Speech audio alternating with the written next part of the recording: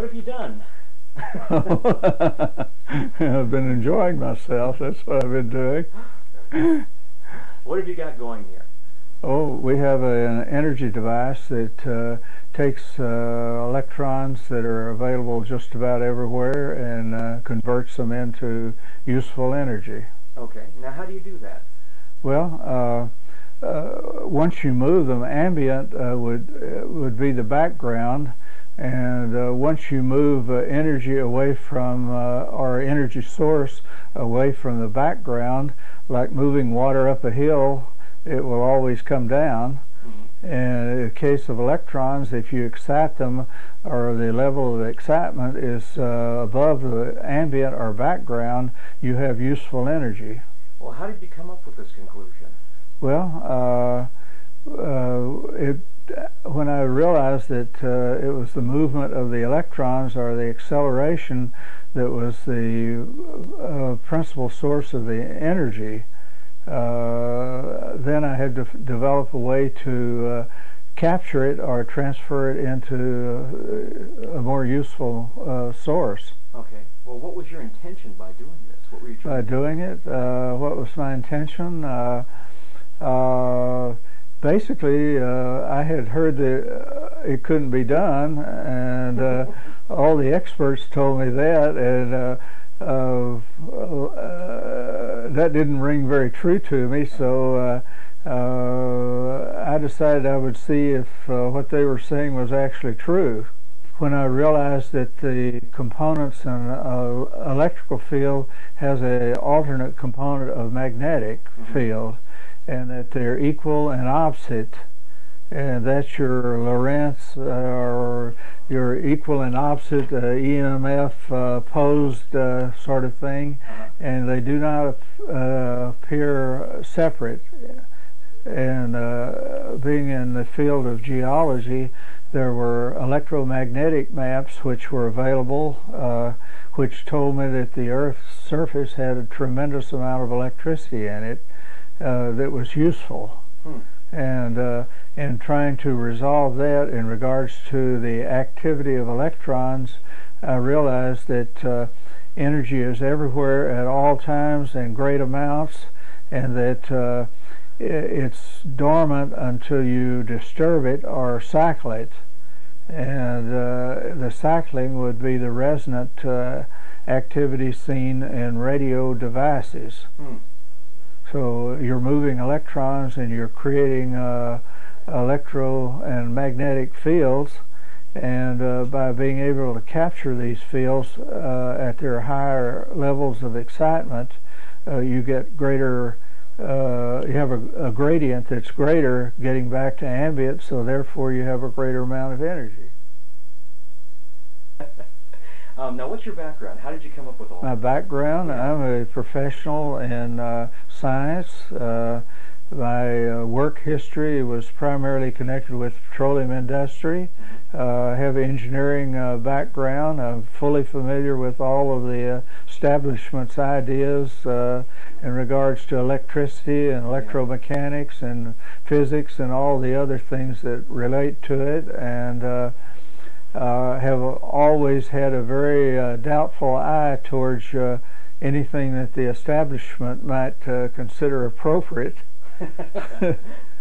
So therefore, when people told me that this thing would not happen, to forget about it, that was the match that lit the haystack. I think it's the end of the road as far as energy goes.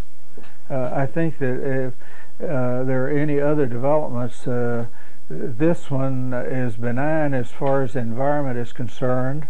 It's very cost effective.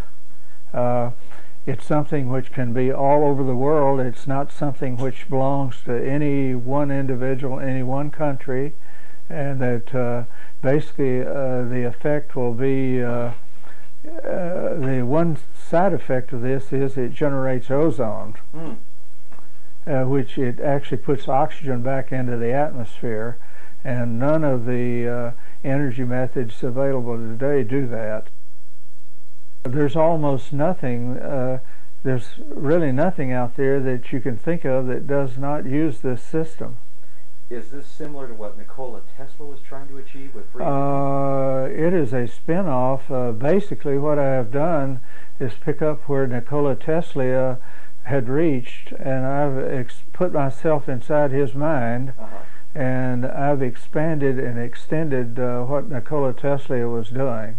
Now, do you think you've actually figured out what he was doing? Yeah, I can read his mind almost perfect. Actually, I did not know about Tesla until I was into this thing more than 5 years, I guess. Really? Yes, and I knew the name, but I had no idea as to exactly the significance of it. And people started saying, well, you're doing what Tesla did, building the same kinds of coils and doing all the same types of things. And at that point, well, it really got interesting because I realized that there were other people out there that were thinking along the same line. Now, you had mentioned something about James Clerk Maxwell. Yes. Some of the paperwork. What do you know about that? Okay, in the case of James Clerk Maxwell, he was professor at Cambridge University, and he picked up all of the things which Maxwell did had been done previously, and he put them in a mathematical shape so that they could be described and repeated. And he's one of the fellows that I mentioned that have to have all the pieces of the puzzle except one. So anyhow, his thinking and mine are amazingly close together because I have researched and gone back to his personal thinking. The books that are out, which I have some of the original ones, original set, were put together after he died by the faculty at Cambridge University. And they reflect what was politically correct to the faculty at Cambridge University. They do not reflect what Maxwell actually said and thought. So you're saying if he didn't have to go through the whole peer acceptance process, we would have had a different book? Yes. Really?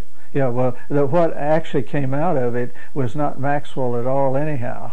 It was the faculty in the physics department at Cambridge University with what they considered politically correct. Oliver Heavisides was your EMC squared source, and it was lifted by Einstein, and I can show you exactly where Einstein got it from. Really? Now, how much earlier are we talking here? About almost 100, well, between 50 and 100 years earlier. Yes, most people think that I've kind of fell out of a tree, but when they realize that I've had total access to the Library of Congress, to dozens of university libraries, including here in the United States, overseas, including Italy, Germany, and France, and England, and I've gone through these libraries like you wouldn't believe. I knew from the first moment that it was going to work and how it was going to work. Really? Were you trying to build something specific at the time? No, all I was trying to do was disturb ambient. Really?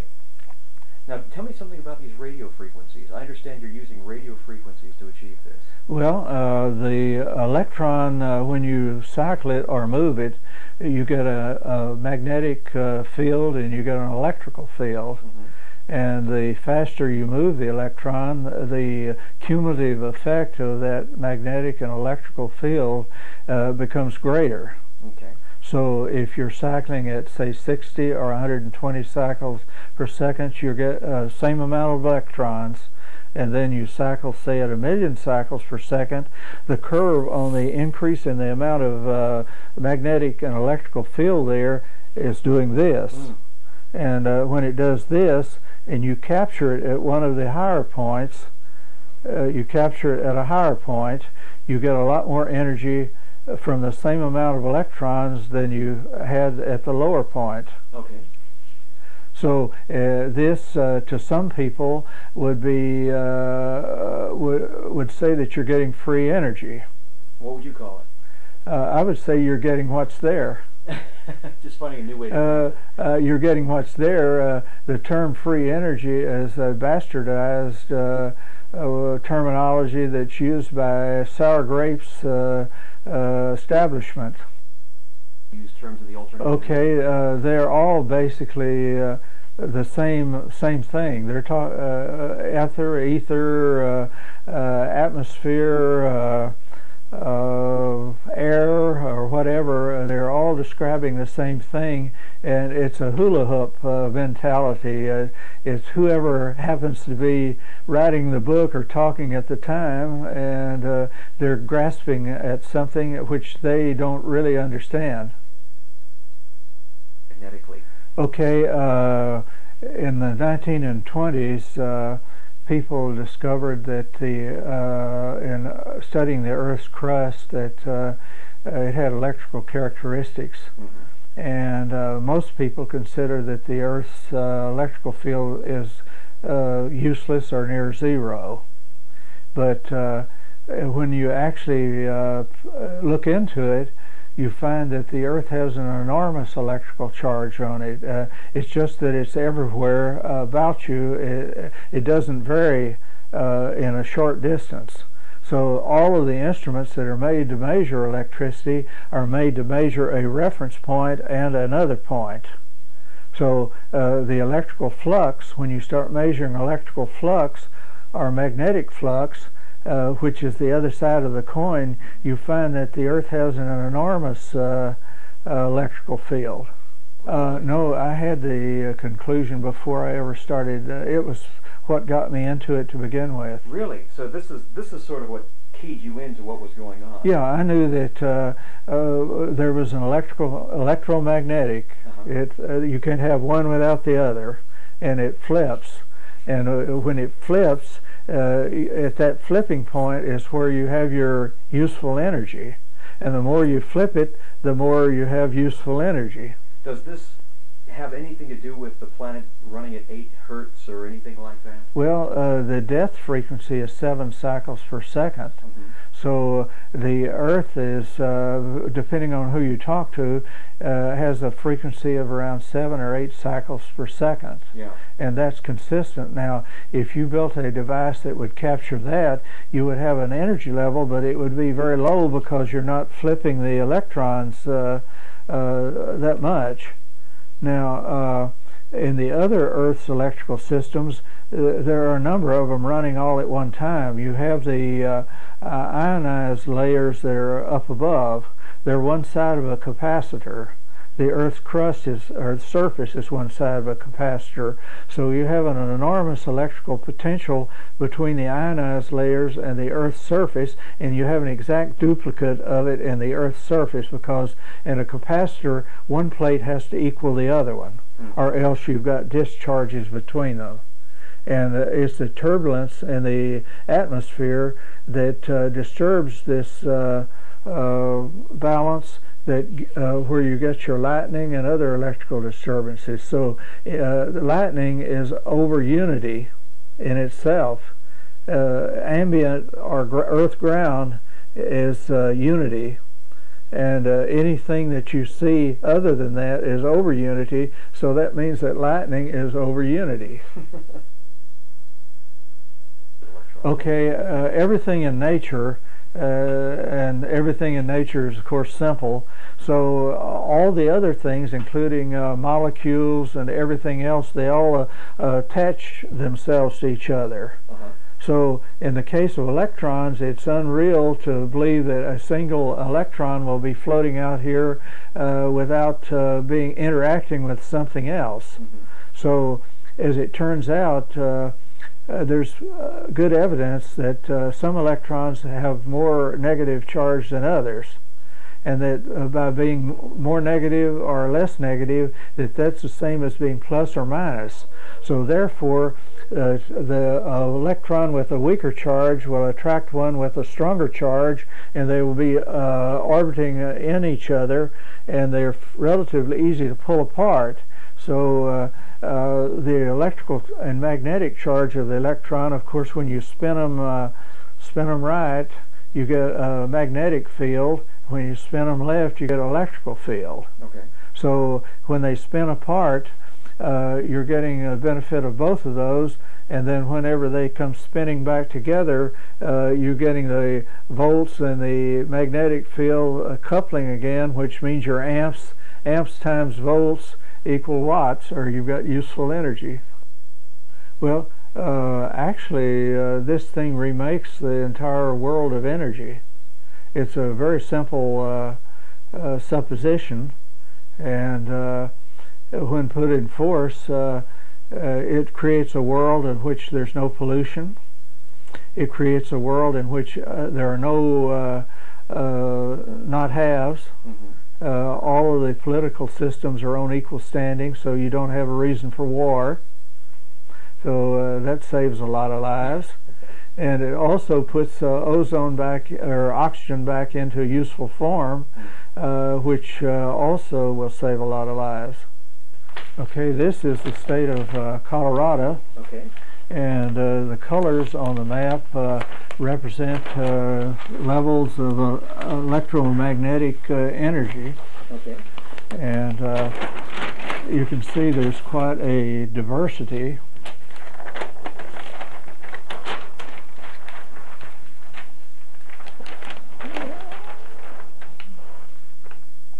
Okay, now what are all these colors here?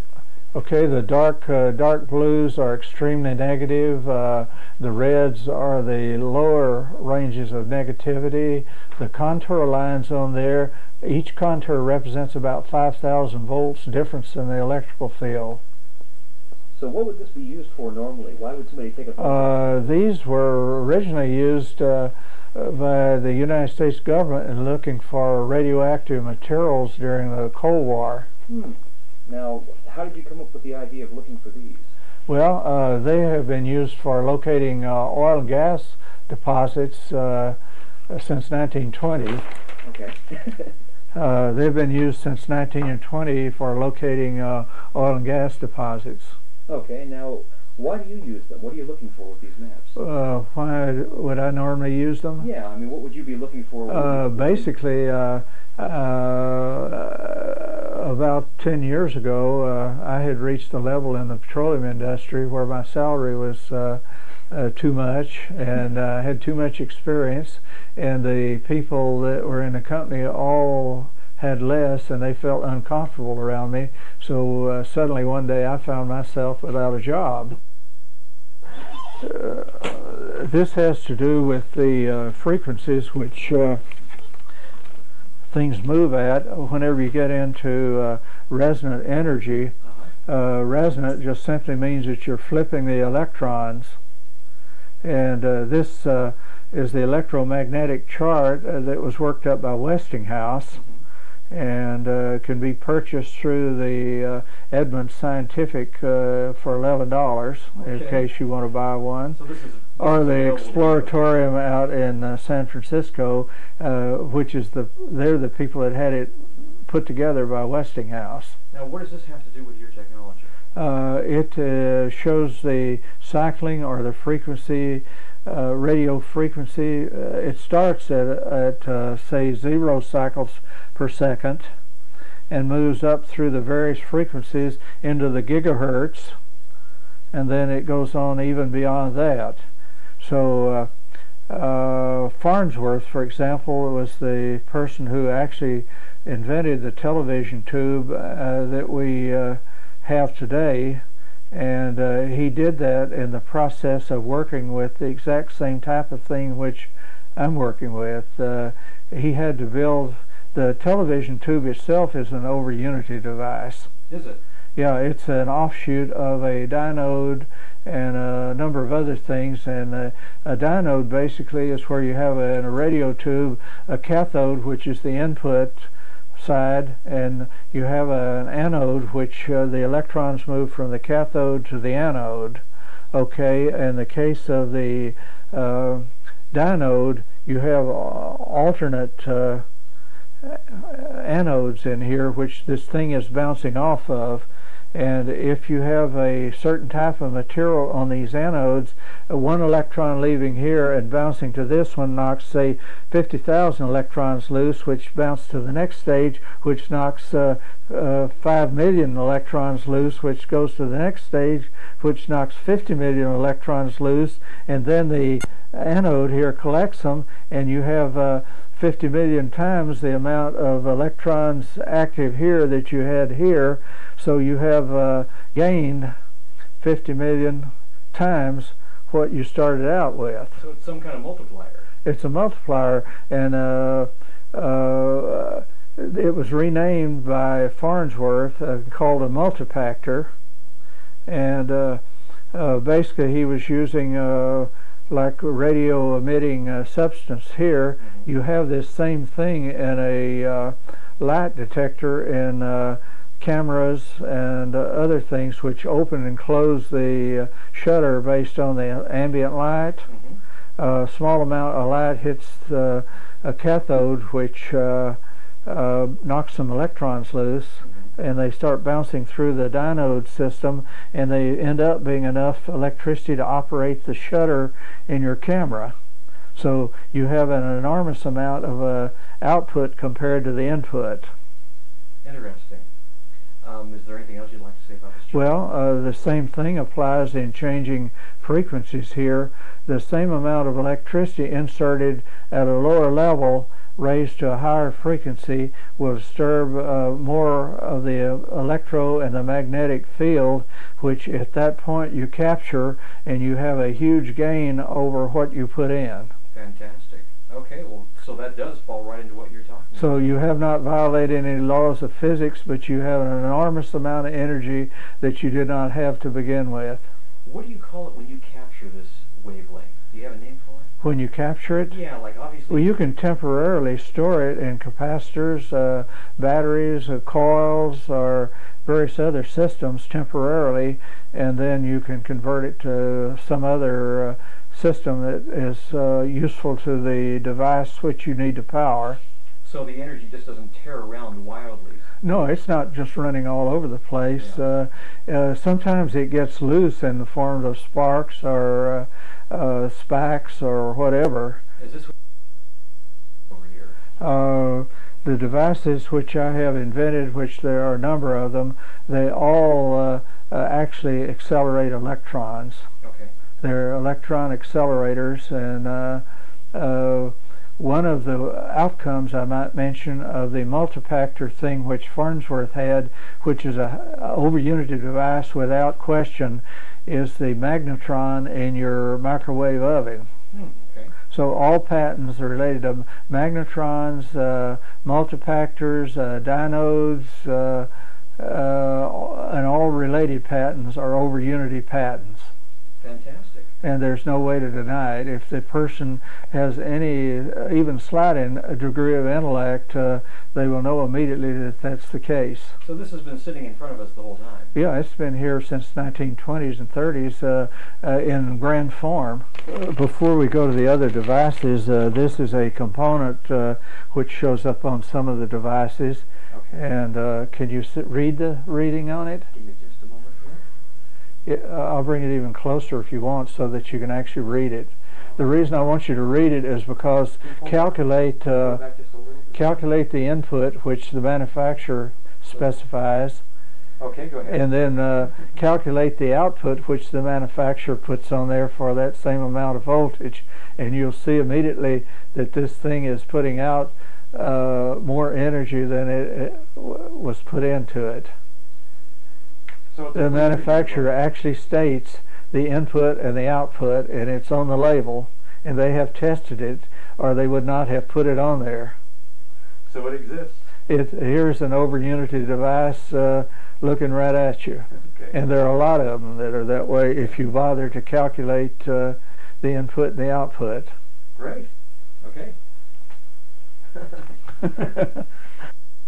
What is this? Okay, this is one of many devices which I have built. I would say one of several hundred. Uh-huh.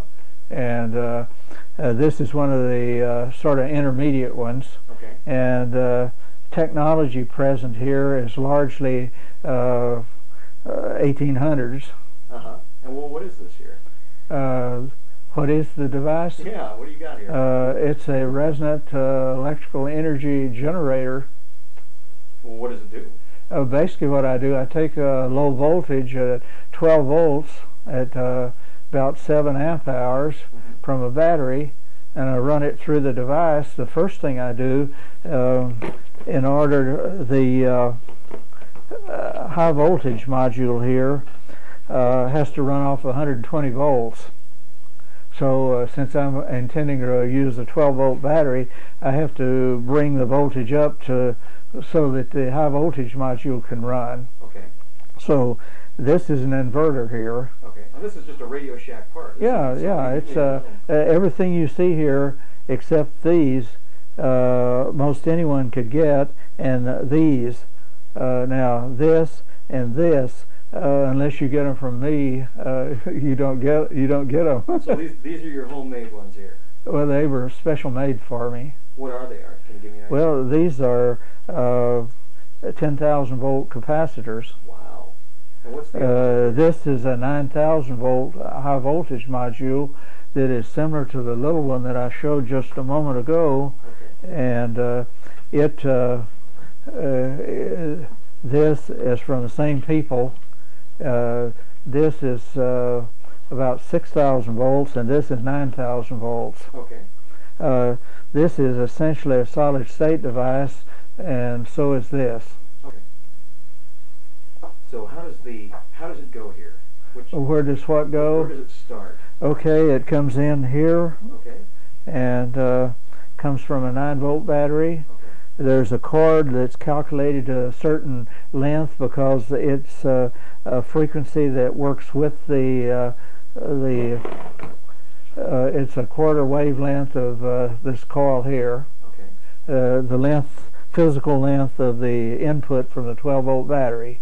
And the reason for that is that it will recharge the battery if it can communicate with the radio frequency magnetic field that's in the area. I see. So it's just constantly recharging. Yeah, the magnetic field from what's going on here will recharge the battery faster than it's being discharged. That's great.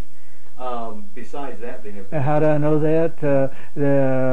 If you take a light emitting diode, electricity can only flow in one direction in a light emitting diode. Take two of them and reverse them and make a pigtail and put them in the line that comes from the battery to the device, and depending on which one's lighting up, you know which way the electricity is flowing. Okay. And when they're both lit up, you're taking out and you're putting in at the same time, and the reason you can do that is that they're different frequencies.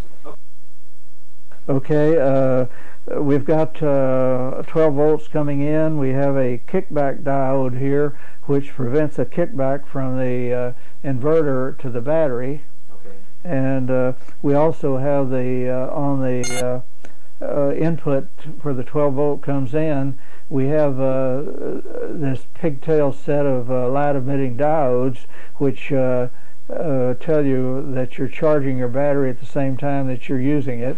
Okay. And once we get past that point and get into this inverter, this is 9,000 volt high voltage module, which would be, it's a version of a Tesla coil, except it's a solid state version. Okay, okay, that makes sense. It does the same thing as a Tesla coil, except it's solid state version of the same action. Yeah. So anyhow, in order to control that, since we don't want to use the full 9,000 volts, I have a neon tube transformer control here, which controls the amount of the 110 volts that comes out of this into this. Okay. I can use the whole 9,000 volts, or I can use any part of it. And the reason I have to cut it back is because what's over here cannot take what's over here. Well, I'm going to end up with a lot more voltage than I can manage.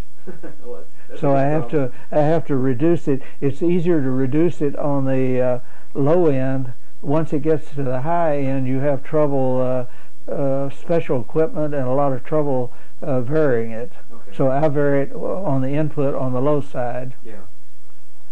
Okay, I get to the high voltage module, and on neon tube transformers they have two output wires.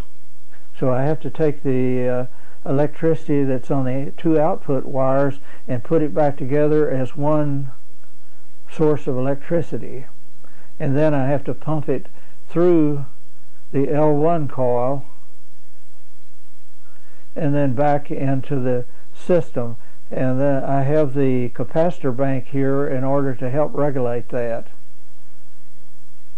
And that's, I'm sorry, you said that was 100,000? Oh, these are 10,000. Okay. Or maybe 15. I don't recall just at the moment, but they're more likely 15. Okay. But they were done special order by Cornell Dubier for me, and they were free. Well, that's nice. Because most of the companies like that have a department where they will make up samples for you if you're doing research and development, and you need something which they don't have in the catalog. They will make them up special for you, and that's exactly what happened here. Really? Okay, once we get to the this is the broadcast end of it, or the part that sets the electromagnetic field into oscillation. Now, how do you do that? Is it sending a radio wave through? Well, it's when you pulse something, and you pulse it through a coil like this, a magnetic field builds and collapses. And that's all you It's a collapsing, building and collapsing off and on that spins the electrons. The magnetic field, and then the magnetic field off, and they'll spin back to where they were. So you've got the coin flipping with the electromagnetic component flipping. And once you've got it flipping, then you're in business. So that's the whole trick to this. It's just yeah. But once you've got it flipping, then you've got to have something to collect it with, and then the rest of this is the collector and storage part. So what do you have? Just a couple of capacitors there? And No, those are actually there's 8,000 volts worth of capacitors there. Are those special made? No. Really? What's the little tube on the end there? Which one? I'm sorry, the little yellow. The yellow one? Yeah. Okay, that has a double meaning. In this case, it has no meaning because I've already charging the battery from over here. Oh, was that used to? But the energy coming from here before it goes out to the transformer is passing through this one, and that's building a magnetic field. This one is not connected to this one in any way except through a magnetic field. So this becomes a generator of electricity, and you can charge batteries from that. That's great. That's a great system. How much energy would you say this little system could produce? This one, what's the output on it? Yeah. It's about 16 kVA. Great. Which is a lot of energy. Yeah, and that's it could go higher than that. That's with this thing turned down on low. Wow. Now, does it like run itself out? No, there's nothing here to wear out. Wow. So there's no. The capacitors are self-healing. So this is it. You've got a closed loop system that charges itself and kicks off enough energy to. Once it's going, it's on its own. No, this is sort of an intermediate model. Yeah. And there's a larger one sitting over here, a more commercial type. This one actually, the one in the suitcase calculates out at about, I put in the book little article I gave you, I think it was 27 kVA. No kidding. It's it's about half the size of this. Wow. So this is capable of probably around 50 kVA. Now, is this something that you give away as far as selling plans to people or showing people how? Well, the plans for some of these things are in the publications. So this is not any great secret. This is out there. No, it's looking people in the face. A commercial model, and the absolute output level on it, I don't know, but some of the components in there would probably limit it to about 35,000 volts at probably about 200 amperes. and that is an enormous amount of electricity. So you can see that it has the same components that the other device has. They're just scaled up somewhat. Have you used this one here? I've had it. I've started it, and I know that I've tested it, but I haven't ran this particular one for any extended period of time, except to just start it. So this was just sort of an experiment to see if you could build a commercial. Well, basically, it was just see how the components fit on the board. Was what it was. Great. Because I did the schematics and passed them on to other people, and they're building them. Okay.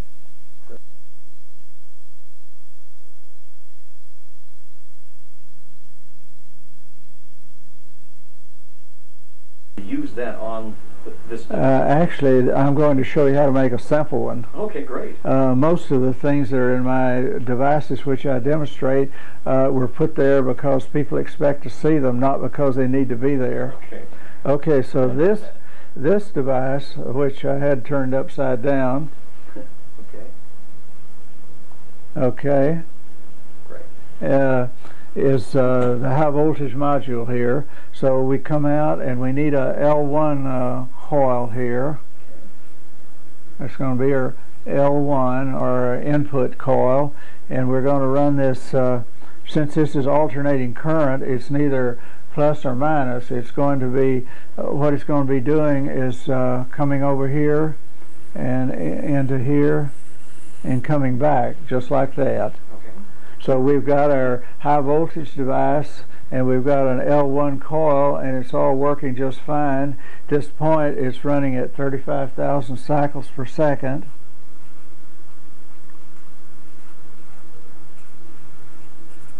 Okay, and we don't. The method I'm teaching you here, you don't have to know about tuning. The fact that the length of the wires that go on this coil here are basically irrelevant because it's being pumped by the high voltage device here, and that's going to set the frequency. The length of the wires are not going to have anything to do with it. So you don't have to know how to tune it to do this. Okay, the next thing is that we're going to have an L2 coil here, and it's going to have coils on it, and it's going to be out, and this is going to be your minus, and this is going to be your plus down here at the bottom. And electricity or electrical field always moves from the highest of concentration to the lowest, but in this case what's happening is each coil there has a capacitance and inductive characteristic. So it's magnifying. For example, say that this is 3,000 volts here, and we have 10 turns here. So this is volts, and we have 10 turns. Okay, we divide 10 into 3,000, and that means that each turn is going to equal 300 volts. So each turn on a L2 coil here, each turn on there will have 300 volts on it. So if you have 30 turns, you've got 300 times 30, which would be, let's see, 300 times 30.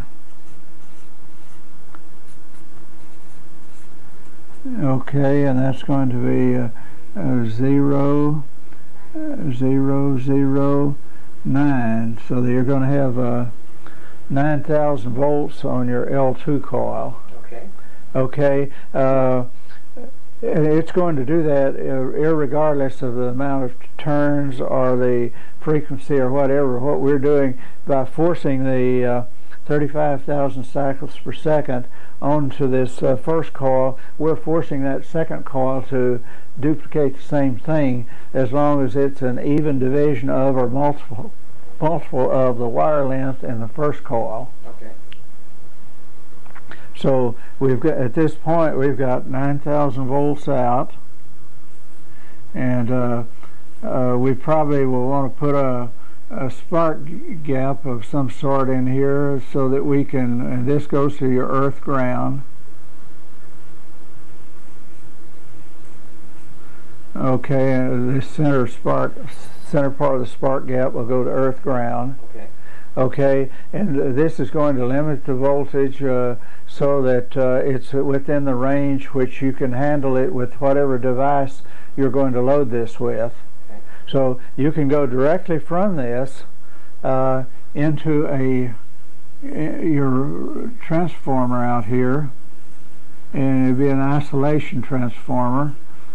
And at this point, what you have to do, since you've got a frequency which the isolation transformer cannot use, you have to correct the frequency. So in order to correct the frequency, you put a resistor across the two poles there. In order to determine what resistor size you use, you go to either the American Radio Relay League chart showing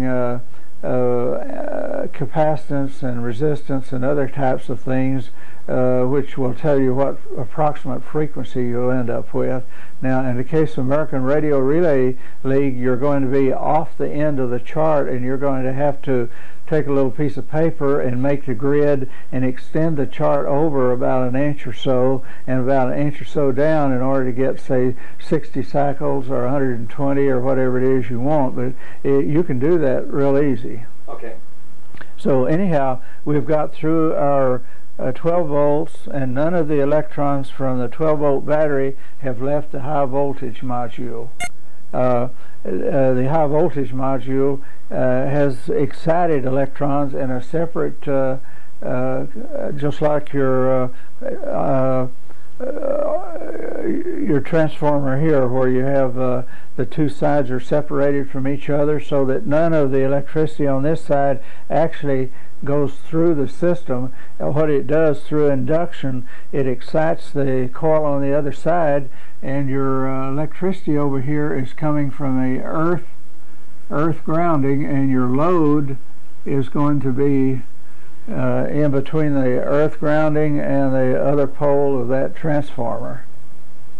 And you're going to have to also put some sort of voltage control on this thing here, and that will be a varactor, V-A-R-A-C-T-E-R,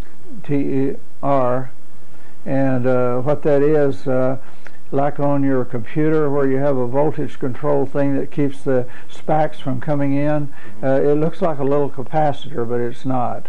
Okay. But it basically will limit the voltage to some level which is okay for the device that you're trying to run. Now, what I have shown you here, you don't have to know how to tune it.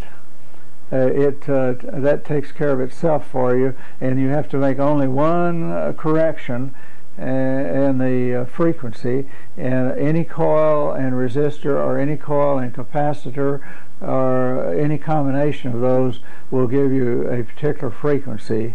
Now, Radio Shack has a book on electronic tables and such, and you can use the charts in it. Okay. Is this the smaller, simplified version?